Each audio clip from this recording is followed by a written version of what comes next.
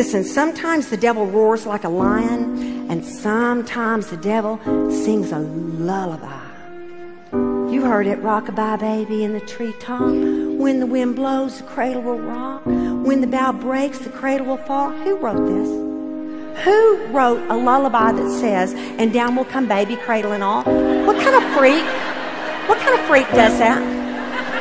Oh, I know you're comforted. And when you fall out of the tree. But maybe this, I just jotted down what might be his lullaby. Rock-a-bye Christian, lulled by the world. When the wind blows, all hell will unfurl. Stay in your sleep, distracted or scared, so when I wreak havoc, you won't be prepared. And we're just sound asleep. We are called to be mighty women of God. We are called to be mighty women of God. We are called to be mighty women of God. Say it with me.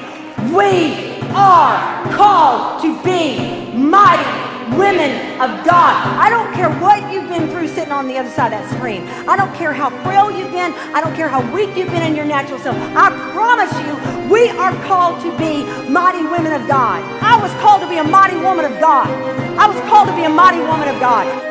We need women who will pray, who will fast, who will worship, who are tired of waiting on everybody else to do it, who will keep hammering in prayer, hammering and fasting, hammering and saying, you're getting out of my family. You're getting out of my home. I'm not going to let drugs win. I'm not going to let addiction win. I'm not going to let unforgiveness win. I'm not going to let hell tear my family all to pieces through rebellion. It's going over the wall, and I have power and victory in Jesus' name. A woman of God.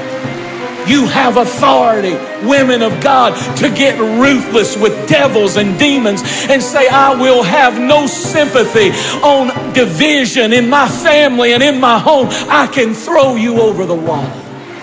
And I tell you what Satan is afraid of is women who are not only faithful to God, faithful to their families, faithful to their husbands, faithful to their children, faithful to what God has called them to do, but they're peaceable. They are a peacemaker. They have a peaceable spirit, not a troublemaking spirit. The Word of God tells us in Ephesians 6:10, finally, be strong in the Lord and in the strength of His might. Be strong in Him and in the strength of His might. There is a list in 2 Samuel 23 of the mighty men of David. Mighty men of David. Fighters, and it chronicles them. It's just nothing but a bunch of hard names to say. Listen, we want His name alone said here. But I'm going to tell you something. There'll be a chronicle of the war that took place.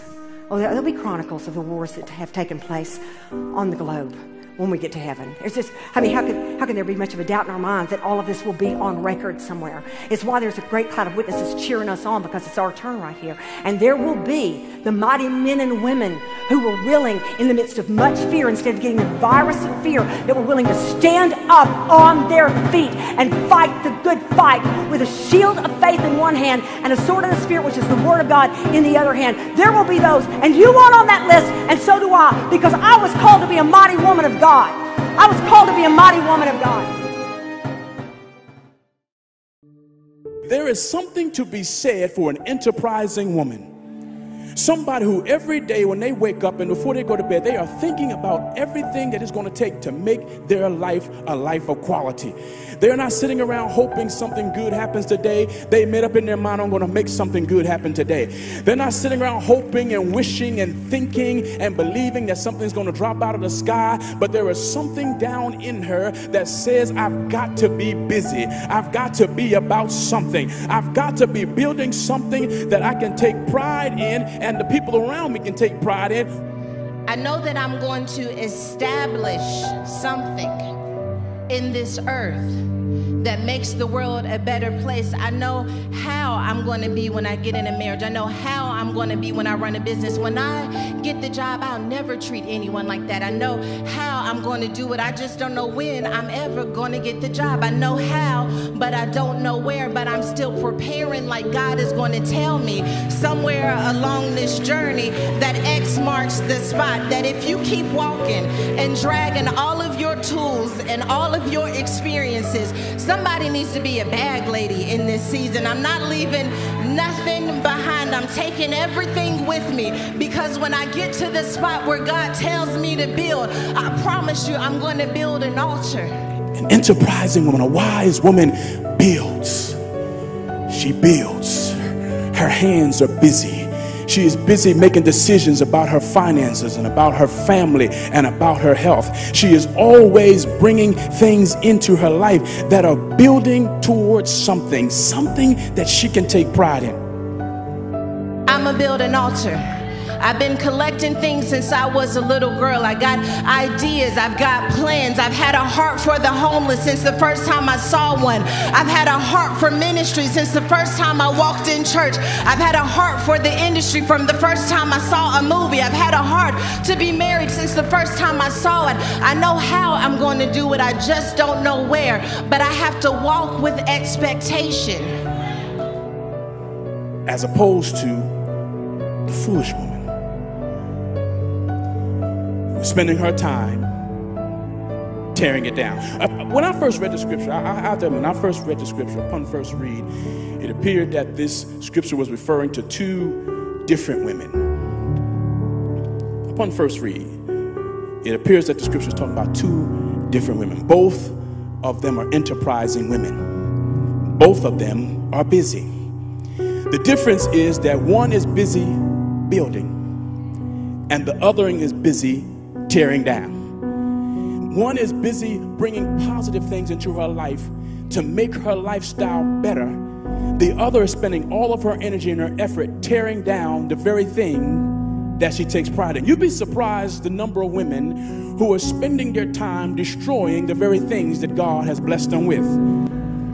Through their actions, through their attitude, with their mouth, it doesn't matter how much God blesses them with, they are spending all their energy tearing things down. I'm going to start working on my heart now. I'm going to start getting my mind together now. I'm going to start budgeting now. I'm going to start writing now, so that when you say this is the spot, I already have a script to hand over. I'm not waiting on the opportunity. I'm prepared for when the opportunity says you have arrived. That's what I was trying to say. That some of you need to step your preparation game up.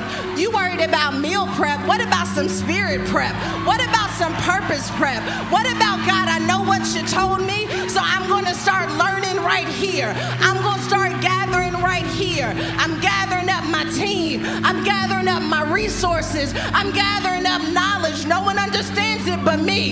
But that's because I know what God has called me to do. I'm gathering, baby. I'm gathering. Every time you give me an opportunity to sit at the table, I'm gathering. I'm gathering. I'm gathering, because one day it's going to be me making the decisions. Is it possible that the same woman could at one place be a wise woman who is building, producing, manufacturing, putting things together, but at the same time, on the other hand, be the kind of woman who is tearing down? The word pluck down means that it's not all at one time, but she's pulling it down piece by piece. Tearing your business apart piece by piece. Tearing your marriage apart piece by piece. Destroying the self-esteem of your children piece by piece. Not something that you do all at one time, but little bit by little bit, every day, little things that you say and little things that you do and the little things that you ignore and the little negative attitudes. The wise woman is building. She's building self-esteem. She's producing. She's either building or establishing, or she's rebuilding something. She's at one of those three stages, but the foolish woman is tearing it down. I like the way the NIV translation says. It says that the wise woman builds her house, but the foolish with her own hands tears hers down. Notice also that the enemy that is destroying her is not outside of her, it's in her. Is it possible that the greatest enemy to your success is not who you're married to, who you work for, or who you associate with, or who you're related to? Is it possible that the greatest enemy to your success is you? That the greatest enemy to your success may be within you. That there may be something inside of you, some past experience, something you've gone through, some issue from your past, something you've been exposed to that is destroying or threatening to destroy the success that you have. And I come to tell you, ladies, it doesn't matter how much success you have, whether you're building a business or building a home or building a career, it is possible that there is something in you that may be destroying the very success that God has for you. God has no problem giving his daughter success. God has no problem putting things into your hands. God has no issue with making sure that you receive an inheritance. But the issue is, can you handle what God has given you? Somebody in here, God is giving you a good man, but the issue is, can you handle a good man? Somebody in here, somebody's giving you a good family and healthy children, but the issue is, can you be responsible enough to handle good children? For somebody, God is giving you an opportunity and a career and blessing you to have a successful business, but the question is, can you handle what God has given you? God, breathe the word down in my spirit. God, show me how to see things. God, show me how to walk, how to talk, so that I can be prepared. God, you called me into this situation and it looks like chaos, and I'm used to order. I'm used to knowing how things are going to happen. I'm used to knowing how things are going to plan out. I'm used to depending on people, and now I can't depend on anyone at all. It seems like this is a little out of order. I've never seen anyone make it the way that I'm out here trying to get it, and yet you still sit me here. God, help me say it the way you gave it to me. God does things that are out of order, and our greatest challenge is breaking what we think is order in order to say, God, not my will, but yours. God, it doesn't look like the way I thought things were going to pan out, but I'm all right being out of order. And if you've ever been in a situation where things weren't in the order that you thought they would be, but then you got on the other side and you see how they were exactly the way they should be, it ought to do something for your faith. The last time I wanted it my way, I would have messed it all up, but you had me lose the job. You made me lose the friendship. It seemed out of order, but now I see I couldn't have carried that and gone where you were sending me. It was out of order at the time, but now I see it was in order the entire time. I don't know exactly what I am now, but I know that I used to be something. I used to be bitter. I used to be broken. I used to count myself out, and I don't know who I am right now. I may not be awarded with all of these things, but I know I used to be something else. God wants you to start separating your identity right now. Don't wait for the dream to come true. Don't wait for the people to acknowledge you. Don't wait for the big check. He said, if you would get a used to down in your spirit, then I could get a blank canvas and start laying out dreams and goals for your life. If you would just get a used to. I used to. I know it seemed like I was just bitter, but I used to be. I'm not that way any longer. I can't afford to be that way any longer, because what God wants to do in me means I have to separate from who I used to be. I used to be the one that wasn't going to make it. I used to be the one who didn't have integrity. I used to be the one that you couldn't count on. I used to be, but I'm not that any longer. And I'm not saying that you have to validate my used to be, because I'm so validated down on the inside of me that if nobody else sees it, it's fine, because I know what I used to be. And I had to let go of who I used to be so I could become who God called me to be. I used to.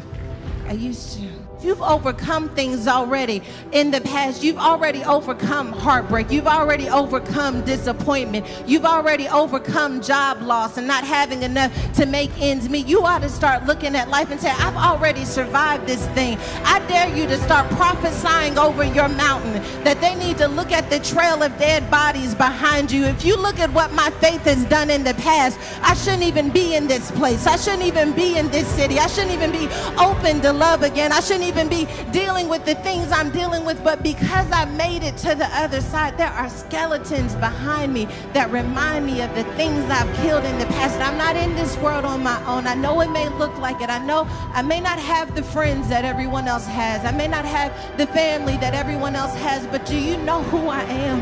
Do you know who my Father is? Do you know that He's been with me from the day I took my first breath? Do you know that He wouldn't get me this far and then turn around and leave me to the wolves? Do you know